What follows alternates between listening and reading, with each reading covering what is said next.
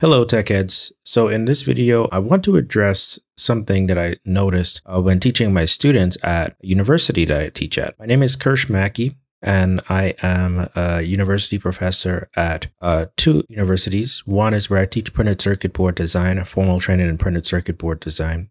And another is where I teach electronics to undergraduate students. And I found that there's a common mistake when it comes to operational amplifiers and finding the gain of an operational amplifier. So in this video, I'm going to do a thorough breakdown of how I think about and analyze an operational amplifier circuit to find the gain in that circuit. The first assumption I'm going to make is that around the negative input to the op-amp, the current will be considered negligible or zero.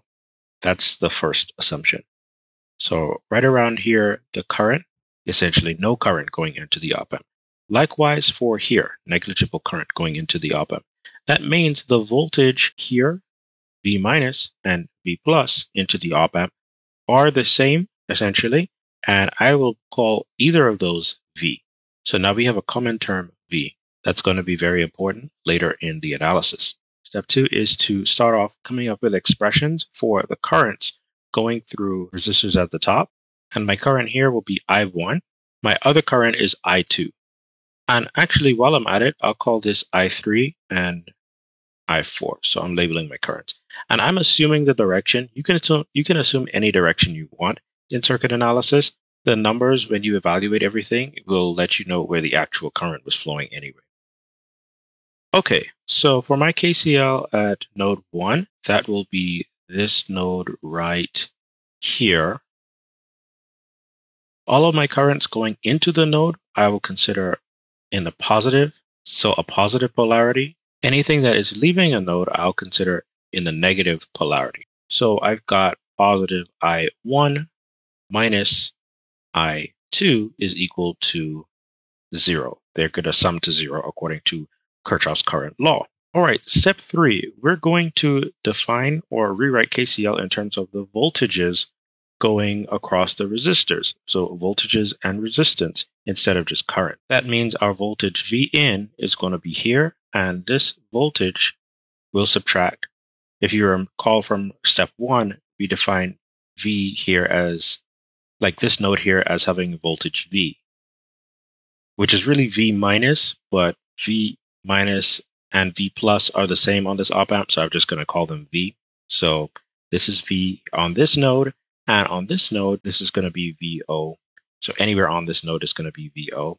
Now that we have our voltage expressions, let's rewrite the KCL equation 1 in terms of voltages and resistance. First of all, I'm going to rewrite this equation. So it's I1 is equal to I2 because I added I2 to both sides of the equation. Then I1 can be written as Vin minus the voltage going on the opposite side of that resistor, that 3 kilo ohm resistor, because the current is going in that direction. If the current were going in the other direction, I would flip this. So I will write I2 in terms of the voltage at the beginning of the resistor, and then minus VO across that resistor, 9 kilo ohms. Great. I'll multiply both sides by 9 kilo ohms. So I've got my 9K divided by 3K will give me 3. So that's 3 times that expression. 9K divided by 9K will give me 1. So I don't really need the brackets, but I'm just showing it to make it simpler. And then that drops down to 3Vin minus 3V is equal to V minus VO. Great. Now I want to write Vin. I want to make an expression just for Vin. Okay, so I'm going to go with moving some things around. So I've got 3Vin. And if I add 3V to both sides, I got plus 3V plus V minus VO. Next, it's Vn is equal to 3V plus 4. Well, 3V plus V is equal to 4V minus VO. Oh, don't forget the 3 on that. And then the V in will be equal to just 4V minus VO, and divide all of that by 3. So this is an expression for V in. If we were to say, try to plug this into the gain equation where A is equal to VO divided by V in, we'd get something, but since V in is written in terms of both V and VO, that's still going to leave us with VO and V to solve for and everything, and that would be 2 terms inside of an equation. We may not be able to solve for it. So we need some more information. Can we rewrite VO in terms of V? That way, V in and VO both have a common term between them. Okay, so that would be in step 3. Step 3 is to find the Kirchhoff's current law expression or equation at node 2. And this is what I'm defining as node 2, okay? Whereas this was node 1. Okay, let's see what our voltages are. I know my voltage, this V is the same here. The voltage here is 0 or ground. The voltage on this side is still VO. And we have the voltage terms we need for the second Kirchhoff's current law. Again, according to Kirchhoff's current law, I'm going to write my currents leaving a node as negative and my currents entering a node as positive. Both of these currents, I3 and I4, are leaving the node, so both of them will have a negative sign in front of them. So step 4 is to do KCL on the second node. That would be minus I3 minus I4 is equal to, they both sum to 0. All right, I'm going to rewrite this expression. So I will have this as negative I3 is equal to, if I add I4 to both sides, I'll get I4. Awesome. Remember that this only works if we assume that the currents going into the inverting and non-inverting parts of the op-amp are negligible, or essentially 0. Step 5, write the KCL or rewrite the KCL equation in terms of its voltages and resistances. So I'll make sure that I maintain my sign, negative, open parentheses.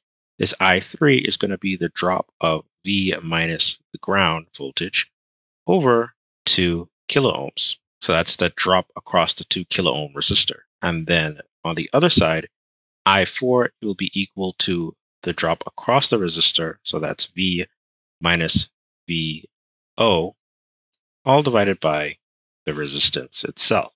Okay, I'm going to do a little shortcut here. So if I multiply both sides by 8 kiloohms, that's going to be 8K times, right? And then this times 8K. I know 8K divided by 8K is going to be equal to 1. So I don't really have to write anything here, but I'll put it in parentheses anyway. And then 8K divided by 2K is 4. Now I have my 4 in parentheses. This is still a minus sign, so don't forget that.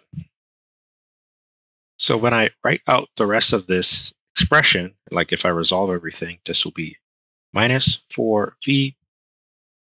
The minus multiplied by the 0 is still 0 anyway. Minus plus or minus here, it's going to be equal to 0, but I'll still write it out. So minus times minus is plus, and then 4 times 0 is 0. 1 times V is V. 1 times minus VO is minus VO. And then next, we've got negative 4V is equal to V minus VO. Now, I can add VO to both sides, so that's what I'll do. VO. That's just to get rid of it on the right side. And I'll add 4V to both sides. So that's going to cancel the negative 4V on the left, and it's going to give me an extra 4V on the right. And then don't forget this V here is still there, so that's going to add my 4V. 4V plus V is equal to 5V. So I'll write VO is equal to 5V. Fantastic. All right, so we've done step 5, where we've written our second KCL equation in terms of the voltages and resistances and whatnot, and doing some tricks, we were able to just get a voltage expression for VO with just the V term. Earlier, I was able to get V in terms of V and also VO. So what I can do is step 6. I would substitute V for, I would substitute VO. Now that I have VO written in terms of V, I can substitute VO back into this expression for V in. So let's go with step 6, substitute VO.